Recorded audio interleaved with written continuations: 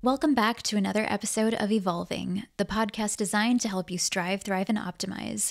This show centers on self-improvement and covers topics like health, science, longevity, and psychology. Last time, we discussed how short periods of controlled stress can help us better prepare for future challenges. This week, we're discussing strategies for stress management to help us maintain optimal function even during times of duress. We previously talked about how mindsets about stress affect our ability to successfully endure hardship. A recent study involving more than 4,000 students in the United States found that 30-minute online classes aimed at encouraging the development of a growth mindset reduce levels of stress in teenagers and young adults. If these findings are corroborated by other studies, we may see classes like these rolled out more widely.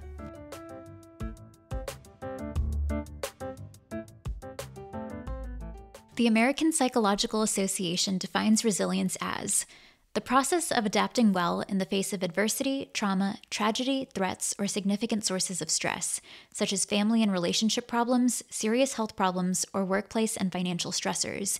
It means bouncing back from difficult experiences. In their book, Resilience, The Science of Mastering Life's Greatest Challenges, psychiatry professors Stephen Southwick and Dennis Charney examined the human response to traumatic events. The duo studied prisoners of war, men who served in the special forces, and survivors of catastrophic events to uncover the mindsets associated with resilience. Through their research, Southwick and Charney elucidated 10 factors of resilience. 1. Adopt a positive attitude. Optimism is strongly related to resilience. 2.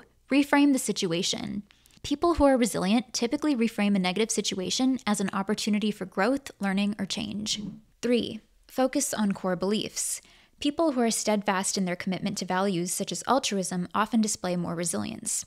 4. Find a role model or father figure. Witnessing someone else overcome adversity can help strengthen your own resilience. 5. Face your fears. Confronting a challenge head-on instead of avoiding it will give you the confidence to successfully address future threats. 6. Turn to your faith or spirituality. A strong religious foundation can be a source of support for many people. 7. Seek out social support. Resist the urge to retreat into your shell and reach out to friends and family to help you navigate through stressful periods. 8. Exercise for improved mood and cognition, stress reduction, and gains in physical strength. 9. Inoculate against stress. Challenge yourself regularly in the areas of emotional intelligence, moral integrity, and physical endurance. 10. Define your sense of purpose. Finding meaning in life can boost your mental fortitude during times of adversity.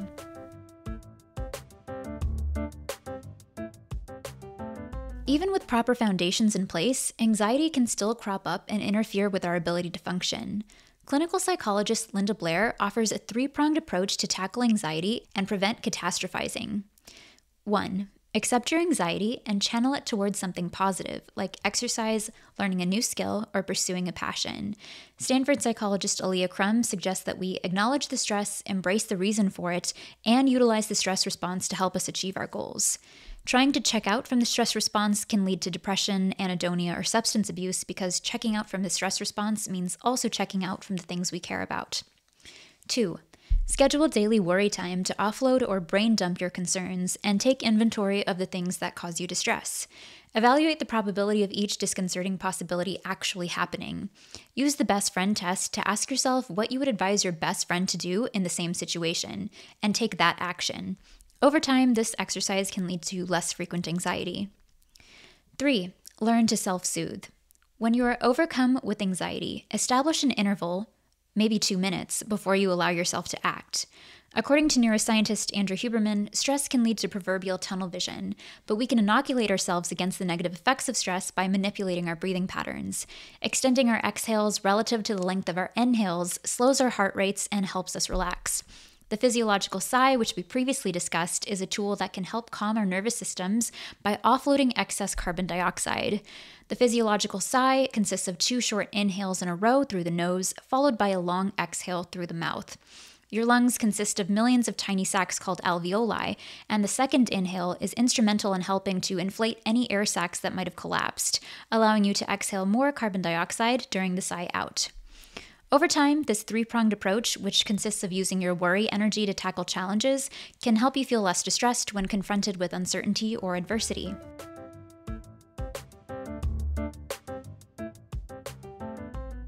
Stoic technique espoused by philosophers like Epictetus, Marcus Aurelius, and Seneca, called negative visualization, can also help us prepare for unpleasant situations.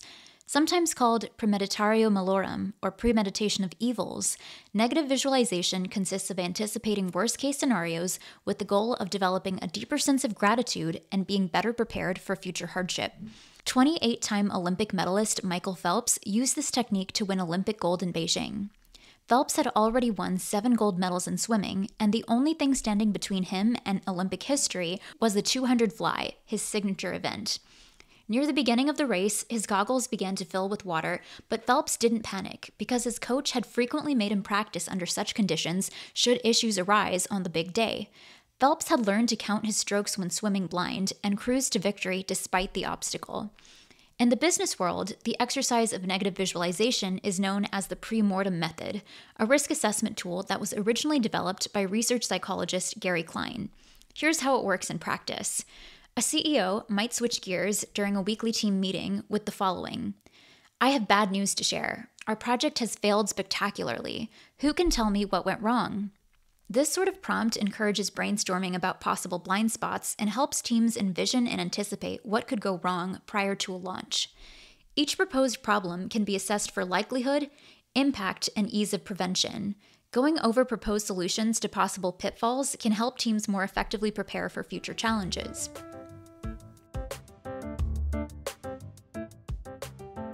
It's an undeniable fact that the world is getting louder. In 2018, the World Health Organization designated noise an important public health issue. Inhabitants of large cities like New York, Paris, Mumbai, Buenos Aires, and Tokyo are being exposed to well over the recommended 40 decibels of noise every night. Rural areas tend to clock in at about 30 decibels, while restaurant conversation is about 60 decibels and a running lawnmower is 90 decibels. Anything above 85 decibels for extended periods has the potential to cause permanent hearing loss, but frequent exposure to noise over 50 decibels has been linked to a multitude of health problems, including sleep disturbances, cognitive defects, and cardiovascular disease. In 2004, the then mayor of London published a report called Sounder City, in which he outlined strategies to address industrial and transportation-associated noise pollution. Recommendations for quieter buses, reduced noise from roads, and aircraft noise control helped make London a quieter city. Since then, other cities have taken note and implemented their own solutions. Washington, D.C.'s ban on patrol-powered leaf blowers went into effect earlier this year, while New York City recently approved legislation to fine people who outfit their vehicles with noisy mufflers and exhausts. Besides environmental considerations, researchers have also been examining the effects of sensory deprivation tanks on stress-related conditions. Clinical neuropsychologist Justin Feinstein studies fear and anxiety. In 2008, he and his colleagues decided to explore the use of flotation tanks as therapeutic tools. They recruited 50 people diagnosed with different conditions, including PTSD, social anxiety, and agoraphobia. Participants were asked to answer questions before and after the float sessions, and they tended to report decreased levels of stress, muscle tension, pain, and depressive symptoms, as well as improved energy, relaxation, and happiness after the therapy. These effects were more pronounced in the anxious group compared to the 30 non-anxious counterparts. Despite the promising results, several study limitations should be kept in mind. The study was open label and didn't have a control group, making it hard to compare the effects of flotation tanks to that of placebo. Furthermore, the observed reduction in stress levels could just be an indication of regression to the mean, the phenomenon whereby symptoms naturally improve over time. The heightened anxiety levels prior to the session could be artificially elevated on account of being in a new setting with unknown people, the equivalent of white coat syndrome. To delve deeper, Feinstein and his colleagues decided to conduct another study examining changes in brain activity as a result of participating in float sessions or reclining on a chair. Participants had their brains scanned using functional magnetic resonance imaging at the beginning and end of the interventions. Float sessions seemed to uniquely decrease activity in the default mode network, a region of the brain activated during periods of wakeful rest. Previous research has shown that deactivating the DMN can quiet the brain's internal chatter and reduce the risk of developing dementia. So, what about those of us who don't have regular access to sensory deprivation tanks? Eric Pfeiffer, a psychotherapy researcher at the Catholic University of Applied Sciences in Germany, has studied the effects of different types of silent experiences and says that silence is much more attainable in everyday life than people think. A 2019 study by Pfeiffer and colleagues compared music therapy sessions in 2 different settings, one indoors in a university lecture room and one outdoors in a city garden. Participants had the opportunity to experience both conditions, separated by a week. Compared to the indoor sessions, the outdoor sessions seemed to trigger more relaxation, less boredom, and a greater sense of present orientation, or being in the moment. You don't need to spend hours in silence to see benefits, says Pfeiffer. It is likely better to have more frequency of silence for a few minutes at a time than a longer period of silence only once a week. We are so overstimulated by sound that just finding those places in your daily life where you can find some silence and trying to emphasize those can make a big difference.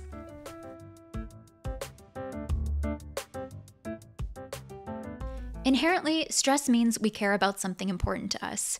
The stress response can help us parse time more efficiently and focus more intently. Channeling the stress response to help overcome the situation at hand leads to more favorable health outcomes. Developing resilience and managing anxiety can drastically improve coping skills. Anticipating what could go wrong through the practice of negative visualization can help us become better prepared for future challenges.